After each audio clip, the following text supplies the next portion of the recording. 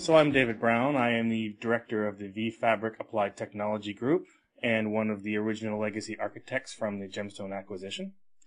And now we're going to talk about some of the customer use cases, customers who have applied the GemFire technology and achieved some dramatic results and some dramatic business transformation in their applications. Now, this use case is an online retail financial trading system. It's a well-known brand name in a large industrialized country. And in this country, the culture of this country is that in the free time, people like to trade foreign exchange. Here in the U.S., we play on Facebook. In this company, they trade foreign currencies. Housewives at home spend their days trading foreign currencies. So this system is actually considered social infrastructure, not social media, but is considered social infrastructure in this company, so that if the delays are exceeding the SLAs, which I believe are a few seconds, then it's going to show up in the newspaper the next day. So this is a fairly significant system.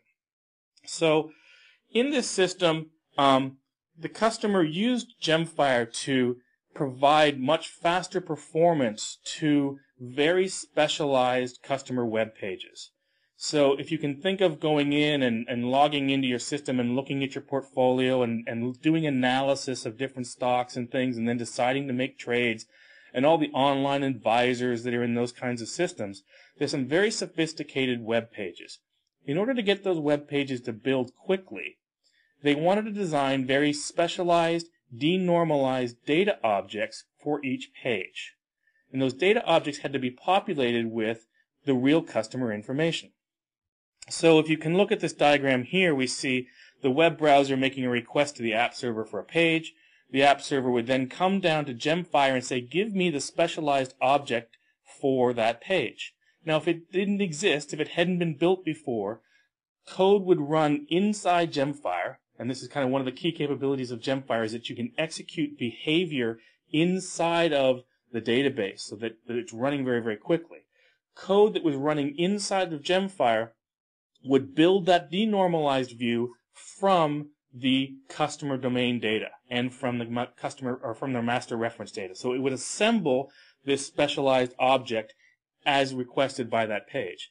But then it would cache it both at the server level and up at the app server level, so that if the customer came back to that page and nothing had changed, then they would already have that object built and the customer would get an even better, faster experience. Now, caching is really great, but caching implies that you can hold on to an old value for a period of time, and it assumes that the application can tolerate the fact that that data might be stale.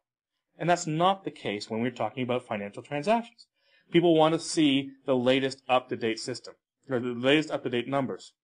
So one of the key things about this architecture was that they had these change harvesters that were going out and looking for updates, running off of triggers basically in their legacy database. And those triggers would update data inside of GemFire, and using internal GemFire mechanisms, an update to a customer record or customer portfolio would automatically cause an invalidation of any cache data that was built that was based on top of that domain data. So that if the end user came back and requested that page and something had been changed, the invalidation would mean they wouldn't hit a cached value. It would come back to the server and build a new version of that object that would contain the absolute accurate up-to-date value. So this system also went through some of the most rigorous testing I've ever seen of any software system because of the nature of the people that built it.